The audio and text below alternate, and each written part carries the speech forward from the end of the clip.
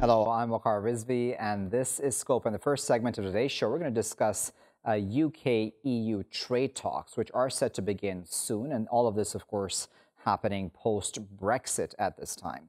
The UK is playing hardball, as seemingly is the EU, and the question right now stands: who needs the other side more? Who will bow more? Who goes into these negotiations in a stronger position? The argument in some quarters is that the UK is in a stronger position. If we consider, for example, how much it contributed to the EU budget. And otherwise, also the EU saying that it cannot give the UK a Canada-style free trade agreement because this is a much larger market and threatens its own goods and services as well. Let's discuss all of that a bit further. We're now joined by Tereza Novotna, who is Senior Associate Research Fellow at European, which is a Prague-based think tank, and Mary Skladska-Curio Fellow at Free University Berlin. She's joining us now from Berlin itself. Joining us from Sussex in the UK is Paul Bromley, who is a political analyst and university lecturer. Paul and Tereza, thank you both for your time today. Paul, let me start with you.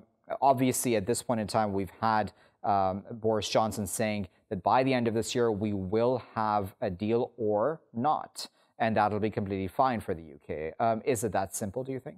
We've had an entire 4 weeks, by my calculation, since the UK formally left the EU, when we haven't actually talked about Brexit. And now here we are, right back in the middle of it, where Brexit is starting to dominate all the headlines once again. The talks begin formally on Monday. That's the first round of talks. That will be 4 days of talks in Brussels, followed by another 4 rounds of talks, 2 in London and 2 in Brussels. So it's no surprising that at this very early stage of negotiations, the two sides are on this collision course. They have set out very different points of view. From the UK's point of view, there is this threat that they will walk away if there is no significant progress by June, although there is the option for the talks to continue until the autumn. And that very much plays to Boris Johnson's style of negotiations, where he does feel as though it is only by making that threat to walk away at this very early stage that he believes that progress can be made and that the other side will come to the table and give some concessions to the UK's arguments. Tereza, I wonder what your thoughts are on the EU position going into these talks on Monday, because we just recently had this EU budget meeting, right, where I believe it was 81 or so billion, which was spoken of as this vacuum almost left because of the UK's departure from the bloc. And that obviously needs to be filled, as well as other expenditures amongst the EU member states as well. Do you think that those sorts of realizations mean that the EU may be willing to concede more to the UK in these trade talks? Hello, everyone. First of all, you are right that the EU has put forward its own position early this week. That position basically wants from the UK to be aligned with the EU rules and regulations as much as possible. So that basically the UK doesn't become sort of economic tiger on Thames, the competition very close home. You mentioned the budget talks. The EU member states are quite aware that the UK has been a net contributor, and therefore there is a hole in the budget which needs to be filled. But that doesn't have much to do with the way in which the future relationship with the UK will work. So no matter whether there is a deal or no deal, the amount of money that the UK used to pay into the budget will have to be filled in. So from the budget perspective, there is not much of pressure the UK can exert on the EU. Before I move on, Tereza, I wanted to stick with you. Do you agree with the EU stance that the UK cannot be given a Canada-style agreement? Well, the EU's argument is that Canada is much farther away, and therefore the geographical distance makes it difficult to do the same sort of deal. Also, the fact that Canada has had different types of trade relationship before with the EU. So in a way, now we are having a country which is as closely aligned as possible, which wants to kind of make the alignment looser, while with Canada the process was exactly the opposite. Also, there's of course an issue of the products which have been traded between the two countries and the EU. So I wouldn't say that there is no ambitious trade deal possible, but yes, I think the Canada style is a bit too of a different example than the UK can achieve with the EU. All right, so Paul, what are your thoughts about the UK? At this time, at least, insisting that it does want something along the lines of what Canada has gotten as far as a free trade deal with the EU. Is that realistic? Is Johnson asking for too much? I think at this stage it's very much setting out his stall, and in particular the attractions for a Conservative Party that's now well in government with a big majority is the fact that the Canada-style deal would offer that tariff-free option that the Conservatives as a party of business really favour, as well as removing some of the barriers to trade. What they don't want and what they don't like is any attempt by the European Union to impose restrictions on the movement of goods and services. And that's why part of the negotiating document says that the UK would no longer be bound by EU laws such as the European Court of Justice as well. That is a big sticking point for a Conservative Prime Minister and a Conservative government in the UK. These talks are actually going to be broken down into 11 different subject areas. In fact, there are 11 different negotiating teams taking place, and they will all negotiate simultaneously. So there is a lot of work that's going to be taking place over the next few months on all these issues, from things like transport and security through to fishing, which is a very big issue for the United Kingdom government. Paul, do you think that Johnson realizes that, as much as he may, of course, want a very good deal with the U.S. as well, that the EU, as Tereza there correctly said, is closer geographically? So, I mean, he needs to make this work with the EU first to be able to really prove himself, doesn't he? He's actually trying to have it both ways, because at the same time as the negotiations start in Brussels for the EU trade talks post-Brexit and post the transition period, so at the same time the International Trade Secretary Liz Truss is setting out the negotiating position with the US and how future relations will work. So he's both an Atlanticist and a European, trying to negotiate the best, as he would see it, for Britain. Europe is certainly the largest export market for the UK. Now that it is effectively outside the club, it is having to try to negotiate ways in which it can get the benefits of being a member of the club without making those financial contributions that Tereza was talking about. So there are a lot of still very sore issues within the negotiations between the UK and the EU following the decision to leave the EU formally. Exactly, and that's what I wanted, Tereza, because politics will no doubt play into all this, won't it? I mean, of course, we can talk about the nitty-gritty of the trade deals within these 11 spheres, as Paul there spoke of, including fishing, which I know is extremely important for the UK and for the EU. But then, considering there is a significant amount of bad blood, I would imagine, between these two sides at this point because of Brexit and because of how that process was so long and drawn out, do you think that the EU is also looking to make an example almost out of the UK? Yes, indeed. I think the political mood is quite important, especially in Brussels. The previous president of the Commission, Jean-Claude Juncker, who we are just showing on the screen, he was quite disappointed that he had to spend lots of time of his work on Brexit. And I think this is a mood in Brussels in general. We also want to, get it over with, get it done as quickly as possible. So for the talks, the Brexit talks, it was quite remarkable that there was really strong unity among the member states, and the Commission and the negotiator Michel Barnier had really strong hand because he had a united front behind him.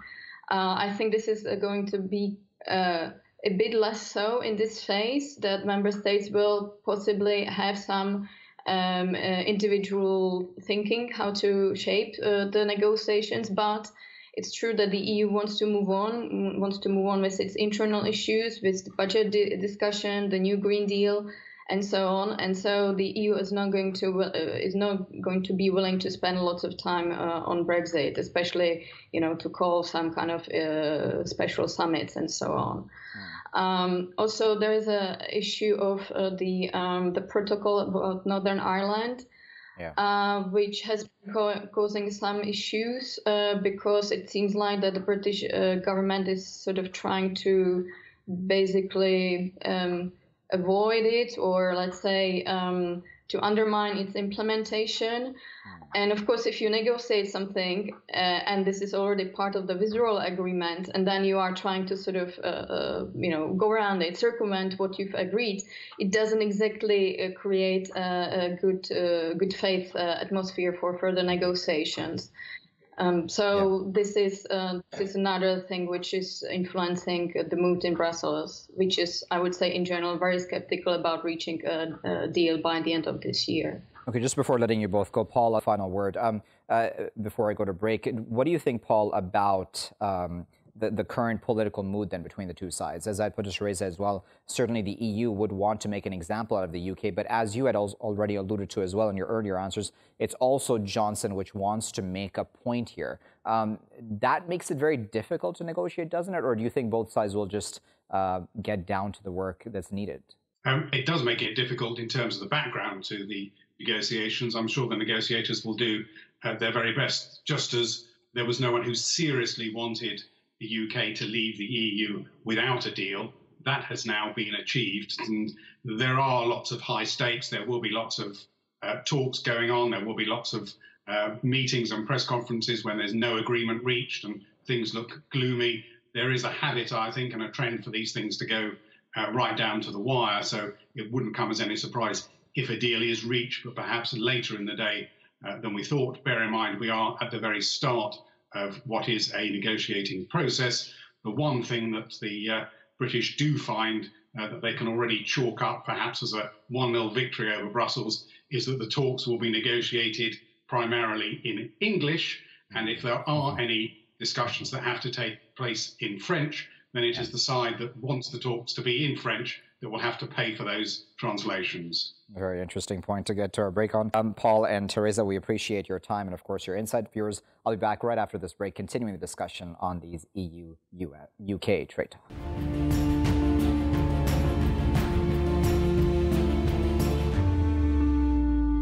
Welcome back, viewers. You're still here on Scope with me, Waqar Rizvi. We're continuing the discussion now on the EU-UK trade talks, which will begin on Monday. And just in the lead up to it, we're talking about the mood going into those talks, because these are vital talks for both sides, really. Let me continue the discussion. We're now joined by two new voices. We're joined by Valeria Alfonso Bruno, who is a senior research fellow at CARR. He's joining us now from Napoli in Italy. And we're also joined by Jonathan Hines, who's a co-founder and presenter at UK Talk Radio and formerly producer and presenter of Talk Solent on That Solent TV. He's joining us out from Bournemouth in the UK. Jonathan and Valerio, thank you both for your time today. Valerio, let me start with you.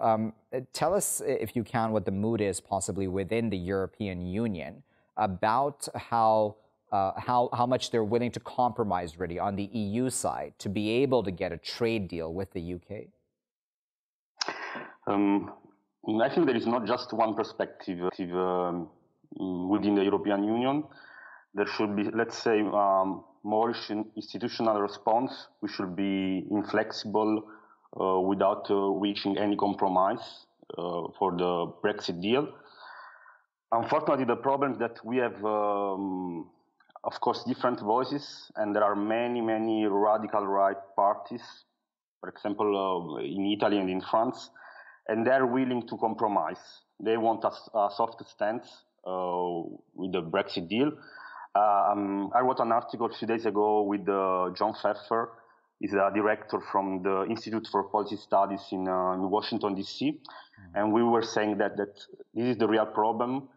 In Europe, many countries now, they are led by, or will be led in the future by radical right parties, and they're willing to compromise. the more time will pass, the more the leader will take power in our countries, the softer will be the stance. Yeah. In the past, we had this propaganda, this rhetoric about, trying to have Italy outside the European Union, trying to have Brexit, Spexit, etc., etc. But right now, the only radical party we have, which is willing to have withdrawal from the European Union, is Alternative for Deutschland in Germany. Yeah. The other one, they just want a soft stance with Boris Johnson. That's it. Okay, so Jonathan, bad news, yeah. Indeed. So, Jonathan, what are your thoughts sitting there in the UK? I mean, what is the mood there like going into these talks? Because Johnson has almost made this impossible vis-a-vis the timeline, right? Where everyone has already said this is going to be really hard to achieve within the time frame that he has set out. But nevertheless, he's being very strong. He's saying, listen, if it doesn't go my way, even early on, I'll just walk away. Is it that simple, do you think? It does sound oversimplistic, yes, because, there is so much to negotiate, and it's very, very intricate. There are so many areas. It's been 40 years. I personally believe that negotiation with the European Union is a misnomer. I don't think negotiation really exists. I think it's more a tug of war, more wrangling. I think it's a lot more aggressive than that. I don't think negotiation is even possible. I think there's an awful lot of,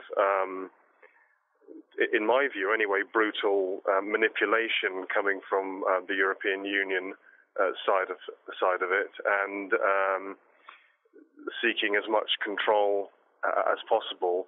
And I know that sounds extreme, but that's the way I've viewed it for a long time. I view the European Union as a dangerous setup, and so I do feel that we may have to be, very, very strong, and although it doesn't sound very diplomatic, we may have to just walk away. I feel that it will have to be something like that, unfortunately.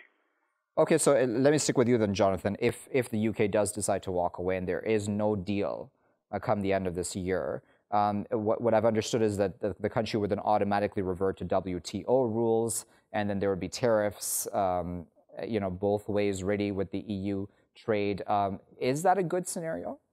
I've always said there'll be a very difficult, complicated transition period, and people often talk about going to World Trade Organization stipulations, and that would be the way forward, and we could just resort to that. I know it's not quite as simple and basic as that, but that is a realistic, viable option.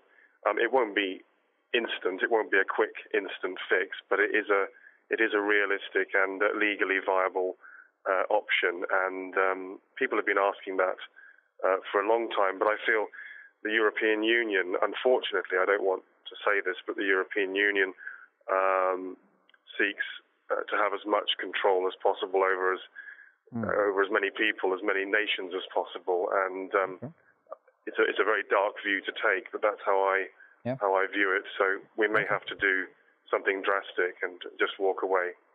Valerio, what are your thoughts on that? Do you agree with Jonathan? I mean, that is one of the reasons why Brexit happened, right? Where there were a lot of people within the UK still who believe that the EU simply is too controlling. So is that going to hurt the bloc when it comes to even these talks with the UK? Because, they've said that they cannot have a Canada-style agreement, that the UK would need to abide by several EU rules when it comes to the open market, etc.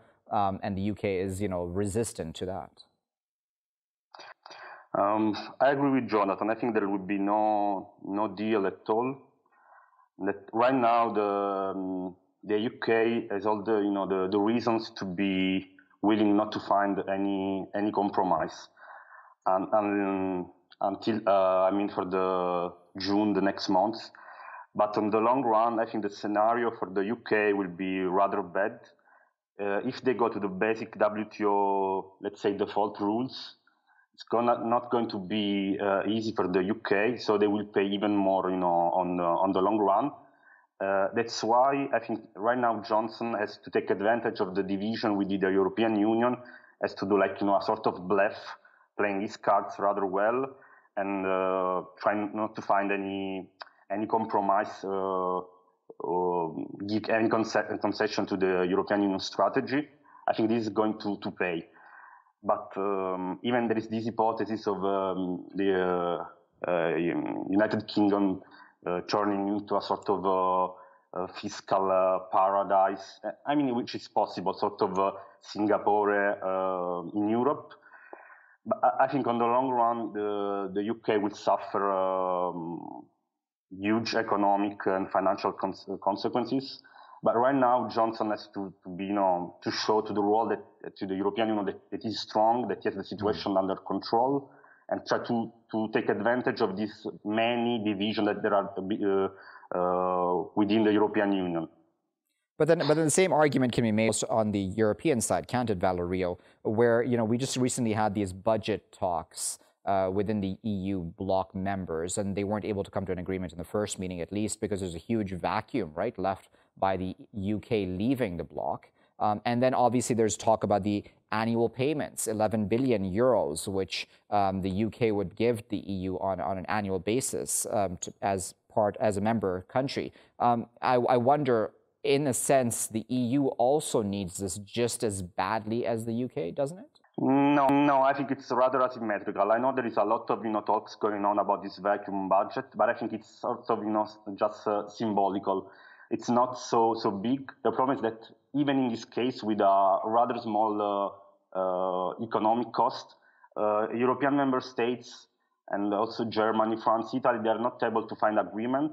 So, I mean, practically speaking, that's not a big problem, this vacuum for the budget. The real problem is that once again, the European Union is divided.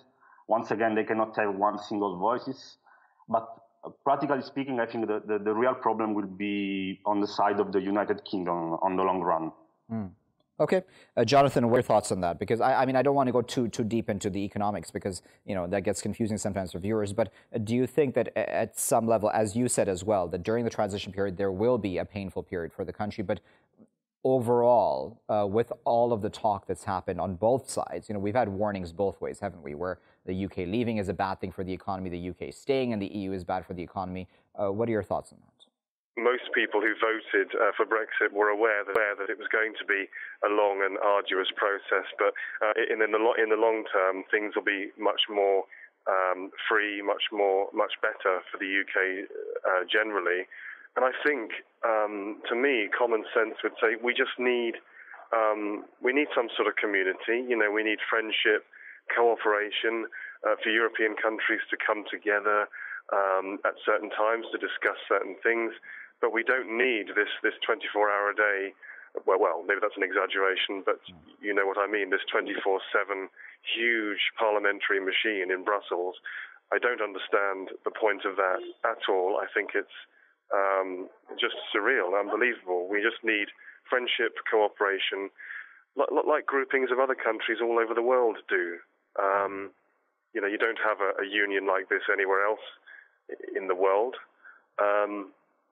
And I think there'll be this kind of domino effect. I think in the next 12 months, the move for Frexit, that's France coming out of the European Union, is going to get stronger and stronger and more powerful. I think more and more French people are starting to feel envious or jealous, or full of admiration for what the UK has done and how we've,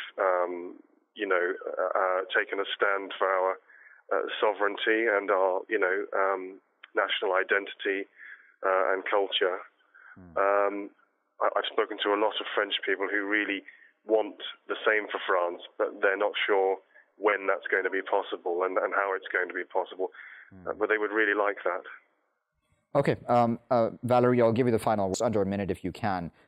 Do you think that when it comes down to even trade talks or however, that this is a huge test for the EU as a bloc, right? Just to see if it can make this work, if it can come together, because you've already spoken about the divisions within all these very important EU members as well, such as Germany, France, and others, of course, with the other bloc members also. Will the bloc be able to come together, make this work, and prove almost to itself and the rest of the world that it can still work together? I think there is a good news and a bad news.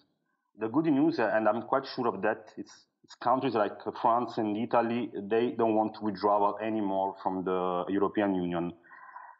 Right now, the strategy is to try to change the institutions of the European Union from within, from inside, not from the outside. Will be too costly, too complicated. Salvini, Le Pen, right now they don't speak anymore about exit, Italy exit or Frexit from the European Union. This is, I would say, a rather good news. The bad news that once again, no, I'm sure we will not have a united European Union in the talks with about the Brexit deal, the agreement. Once again, there will be division. There will be one country pushing for something, like Germany. Other country, they want to protect more agriculture, like France. So there will be, unfortunately, not a united voice. Right now, it should be the opposite, because it should be like one voice and non compromise at all with the United Kingdom. Right now, this is the time to be just one voice. Very well. We'll leave there as a final comment. Of course, we appreciate both Valerio and Jonathan for their time and, of course, their insight on this. Viewers, we try to give you, all possible opinions on this topic because it's an important one. This affects the EU and the UK quite drastically, doesn't it? If there is no deal, if the UK does really mean it when it says that by June, if it doesn't feel that things are going well, that it'll just walk away, it'll declare a no deal, possibly WTO rules will come into effect then, tariffs included, all of the above. What does that then mean for both sides?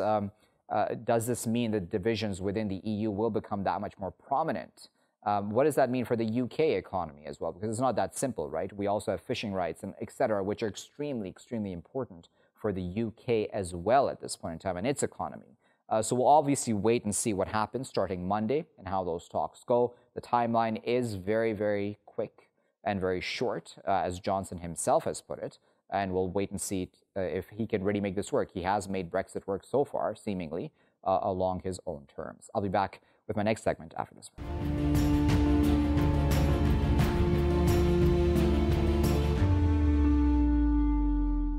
Welcome back, viewers. You're still here on Scope with me, Waqar Rizvi. In this segment of today's show, we're going to discuss Turkey. And of course, we can talk about a lot of specific areas when it comes to that country at this point in time. It is in the news because of what's happening in Syria's Idlib, and also, of course, Turkey's involvement in that region. But Turkey's also made a decision at this point in time about the Europeans and about the migrant issue also, which is what I want to hone in on for this segment today. Keeping, of course, in mind what is happening in Idlib, because that does, of course, have an effect on all of this. With Turkey saying, and President Erdogan spoke just a few hours before this recording began, about why Turkey has made the decision possibly to open its borders and allow asylum seekers to now enter into Europe. Now, this, as you remember, goes back to a deal that the EU had with Turkey, I believe back in 2016, where essentially the Europeans were to give Turkey money or aid to support it, to be able to host very large numbers of Syrian refugees. President Erdogan today mentioning, I believe, the numbers 3.7 million. However, he also then went on to say that that money has not actually been received, the money that was promised by the likes of Angela Merkel and others.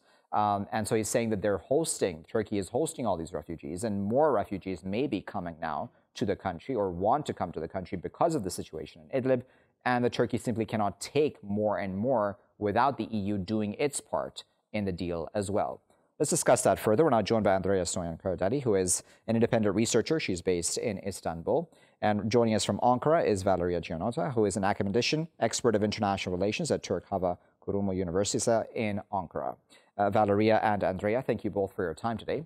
Valeria, let me start with you. On one side, of course, we have the argument that Turkey may be using this issue of migrants to its benefit because of what's happening in Idlib, i.e. to get a reaction from the Europeans. And on the other side, then we have the Turkish argument for itself, saying we simply cannot continue to host more and more refugees without the Europeans doing their part. What are your thoughts on that? Yes, actually, we should say that Turkey has been handled by itself almost unilaterally the burden of hosting refugees within its border. since the crisis in Syria erupted in 2011. So, and the deal with the European Union came just after 5 years in March 2016. And as you rightly mentioned before, it aimed to support Turkey with 6 billion euro in 3 years. Of course, out of these 6 billion euros, not all money or not the financial support has come to Turkey yet. And this has created sort of frustration in Ankara and among the policymakers and within the Turkish society as well. Because if we consider the total amount of money that Turkey has spent so far in order to host and accommodate the Syrian refugees that we incorrectly called refugees because actually Turkey did not sign the Geneva Agreement, the Genevan Convention on Refugees, so they are people that they are living under special protection within the Turkish border. It means that to those Syrians, the Turkish government grants the right of education and the public assistance, so they can enjoy any right within the hospital and within the public institutions here in Turkey.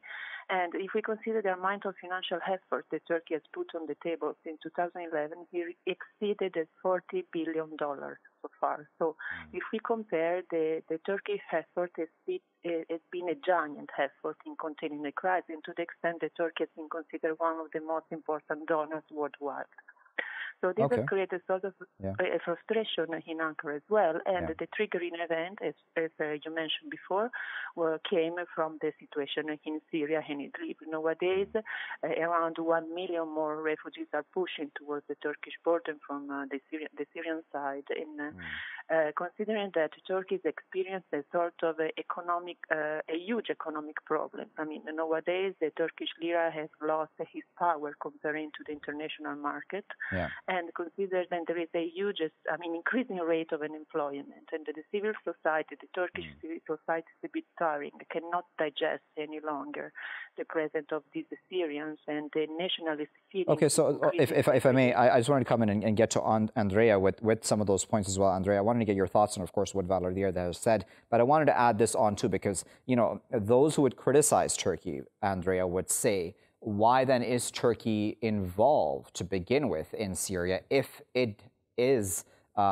realizes that, of course, all of these asylum seekers would come to its border and seek refuge within its border? I mean, the argument, of course, from the pro-Syrian side, I'm saying, would be that if it's Turkish involvement which has led to all of this, how do you respond to that? Thank you for the invitation, and thank you for this question especially. Please allow me to begin by expressing my condolences to the Turkish population, to the Turkish nation, and especially to the families of the soldiers that were martyred in Idlib. Definitely, there have been a lot of critics towards Turkey as well. But when it comes to the situation in Syria, Turkey is defending its own borders, and it has the right to do so. And of course, people who live in that region of Turkey, around the 900 kilometers of border with Syria, would definitely agree with what I'm saying now. It's a way of defending their own national borders, their sovereignty at the same time. What happened in Idlib is unfortunate, and the situation regarding the refugees, it's worsening as we speak.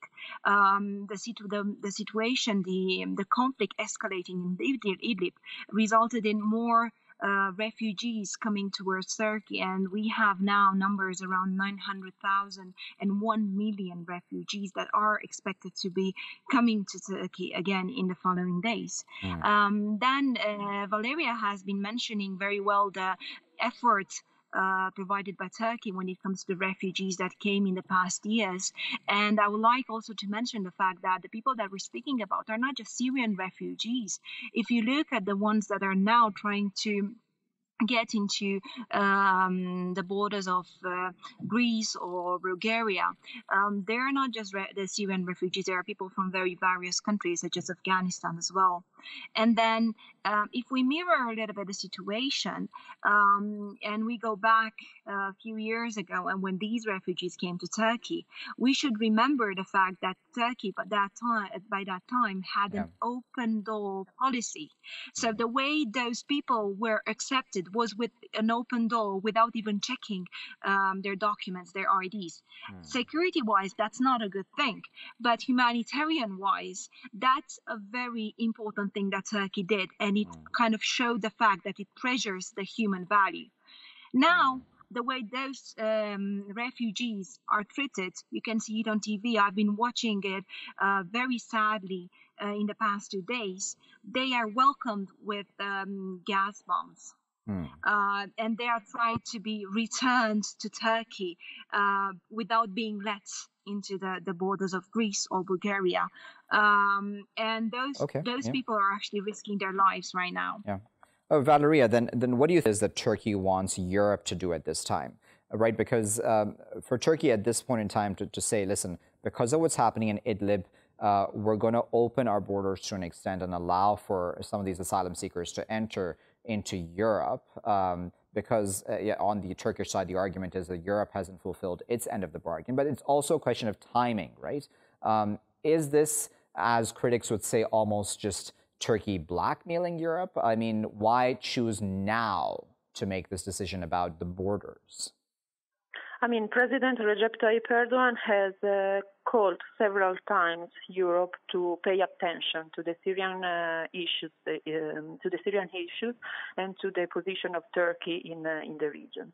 Definitely, this is a way, and this is the right moment, according to Ankara, since they experience a huge crisis. I mean, as it was mentioned before, I mean the murder of 33 soldiers, and Turkey nowadays feels totally alone in the regional context and in facing Assad regime force in Idlib.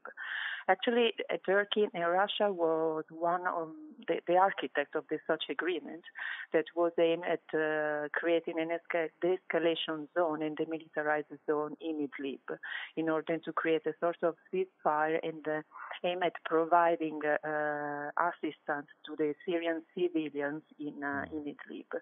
All of these, unfortunately, as we all say, it was compromised by the terrorist attack by the Assad regime backed by the Russian forces recent 2 days ago.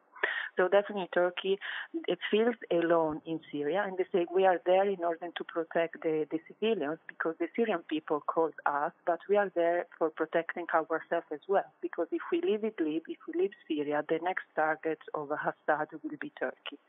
And definitely Erdogan and the Turkish government want to show to the international public opinion that the situation it cannot be handled anymore in this way. So it wants to attract any sort of support and a sort of attention to this case. Okay, so Andreea, if we may just talk about Idlib for a moment, right? Because if we're looking at the situation in Idlib, as you know, there are two arguments to that situation, right? Where on the one side, there's the Turkish view on that, as well as, a lot of the international community's view about the humanitarian situation in Idlib, etc., the facts on the ground as they are. And on the other side, then we have the Syrian point of view on this, as well as the Russian point of view, that Idlib is, at the end of the day, Syrian territory and comes within Syrian borders. So Syria has every right to want to, quote unquote, liberate it or recover, control over that area. What are your thoughts on that? I believe that what Turkey has been trying to do for a long while now, it's to create a buffer zone, a safe zone. And the first reasoning for aiming at this buffer zone is not necessarily just the aim of protecting internal borders. It's also the humanitarian side of the issue. The fact that we have all those people that have been displaced, they need a safe zone. Unfortunately, when it comes to the different perspectives and sides in the case of Idlib, what is for sure right is the fact that none of the two most important sides in the story, which is Russia and the US, none of them have actually kept their promise when it comes to Idlib and when it comes to Syria, the conflict in Syria, generally speaking. So the reason why Turkey is pushed towards being there and providing more and more military support there is because the other sides involved in the story have not actually fully kept their promises that they in their agreements, their sides in the agreements that have been signed so far. So what needs to be done right now is definitely to get to a further, very fast agreement. The conflict escalation has to stop. Okay. And the regime especially has to understand that it's not just Turkey that it actually hits to. It's also their own people that they're killing right now. All right, we'll leave there as a final word, but we appreciate both Andreea and Valeria for their time and, of course, for sharing their insight with us. As I put to both of our guests, there are many points of view when it comes to the issue of Idlib and Syria as a whole, really, ever since the crisis there begun. But on the Turkish side, there are concerns, Turkey says, about its own national security and what was happening on its border within Syria, of course, but how that impacts its own national security as well as its own just society as a whole, really, with all of these refugees coming across the border ever since the crisis has begun in Syria. And then what Europe and how Europe has acted throughout this process, even after coming to that agreement with Turkey. President Erdogan saying that the Europeans have not lived up to their promises of providing the kind of aid that had been promised for Turkey to then stem the flow of those refugees into Europe. So at this point in time, again, a complex web, really, of differing interests. The Syrian side says we have the right to take over control over all of our territory. But then there are genuine humanitarian concerns as well throughout that process. Can Russia and Turkey come to an agreement over this issue, or will this create a divide between them? Then what does that mean for the Astana process, et cetera, et cetera? A lot of questions still remain in the air. We'll keep a close eye on that, of course, here in Scope. I'll leave it there for now, though. I've been Waqar Rizvi. Thanks for watching.